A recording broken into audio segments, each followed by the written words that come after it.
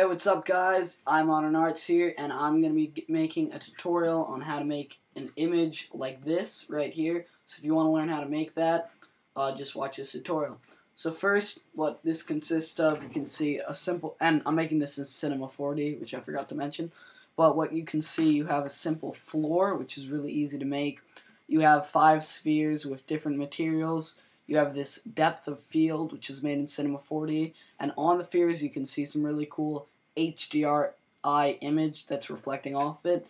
And there's a mini tutorial in that of how to get that. So what you're going to do is this link right here I'll have in the description, but it's a file front link on how to get the HDRI, and I have to give credit to iDigital Universe's video, and that's where this link came from.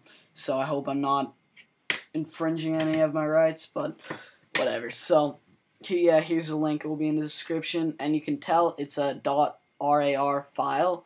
So unless you already know how to compress that and use it or whatever you want to do with it, what you're gonna need to make it to be able to use a .rar file is UnRARX, and I guess you could just search UnRARX, but for people who are too lazy, I'll give a link for that site in the description. And I don't want to take too long giving a tutorial on how to use it, but it's pretty simple. Just look up a tutorial on how to use UnRARX. Pretty much you just open your file that's .rar in Finder, and then right-click on it and do Open with UnRARX, and that's pretty much the way you do it. But there's a really easy download, so I'm going to give those 2 links in the description, minimize that. So let's get to the project. I'm not going to start the project from scratch. I'm just going to already have it open, and I hope that isn't an inconvenience, but I'm just going to say what I did because I want to keep this under 15 minutes, which is the YouTube limit. So first you have a floor. So just add in a floor. The way you do that, you click these 4 hours and click floor. Once you have that, the material you're using is, I think it's this one. Is this it? I'm going to need to find it. I know it's a slate. This is it. So what you can see, it's a slate material, and the way you're going to make this, you're going to go to File, Load Material. Actually, before we do this, I'm just going to give you guys the settings, what you want for a render. So go over here to your settings thing, type in output 1280 by 720. And you're only going to render the current frame because we're only rendering an image. If you want to make this an animation, go right ahead, but I'm just giving a tutorial on the image. For save, shave it as a JPEG and save it wherever you want to. Then check off ambient occlusion, which is under effects. Just find it and click it. And you're going to go to contrast. You're going to want that to be 35%, around 35%. Then you're going to go to effect and click on, where is it? Well, it's not there, but for me, but global illumination, and the only thing you're going to change, you're going to go to iridescence, whatever that is, and the first 2 boxes change them to low, which makes it a quicker render, but something, I guess, not as detailed or whatever, doesn't make a difference for me, and it probably won't make a difference for you.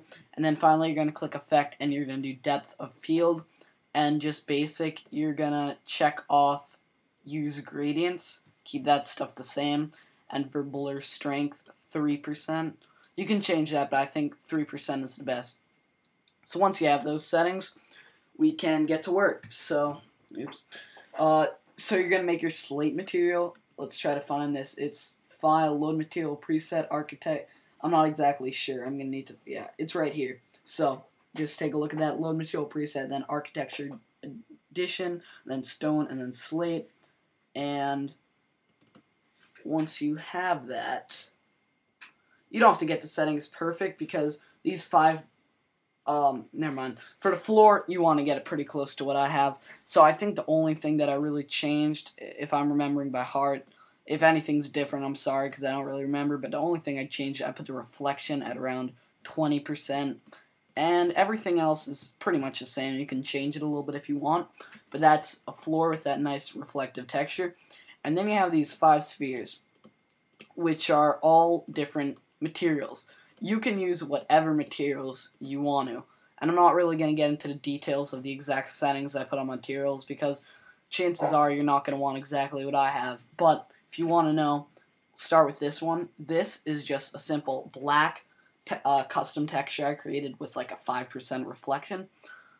This blue, whatever this blue is a, let's see, is a lead material. Is a lead material with a little bit of blue coloring.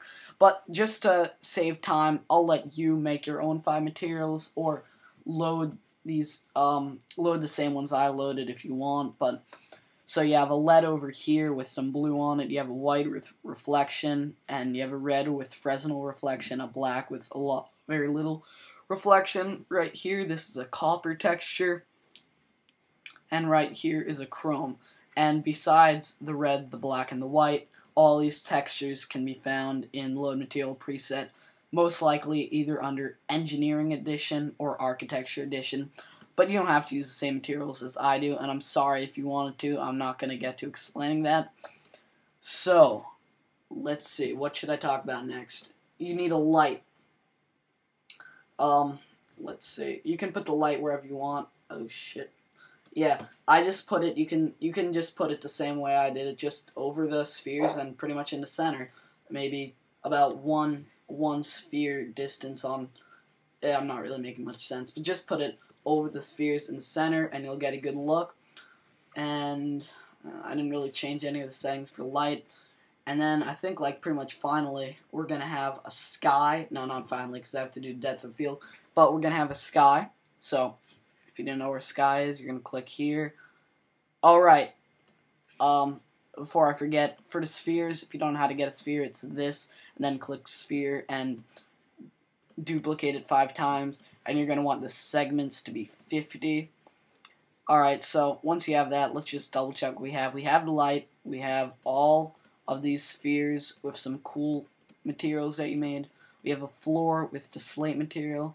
And we have all these settings good for the render. So what we need to get to now is the sky. So you're going to add a sky by clicking here and then sky.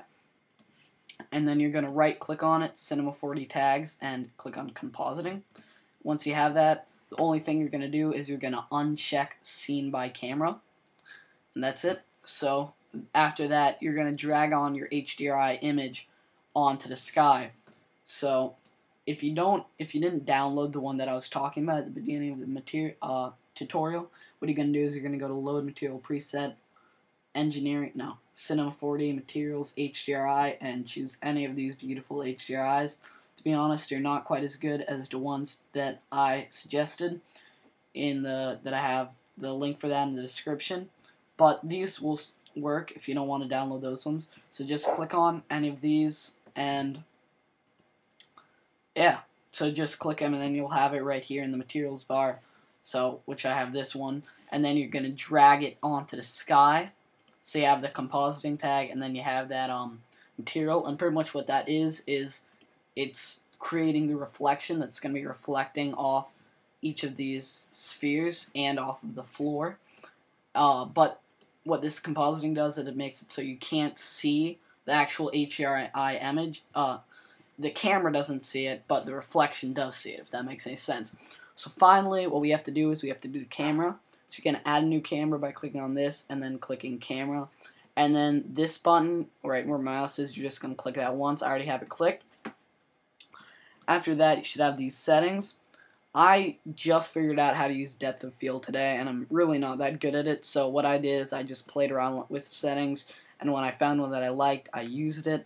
And this is the setting that kind of works well. So what you have is you have target distance 1,000 feet.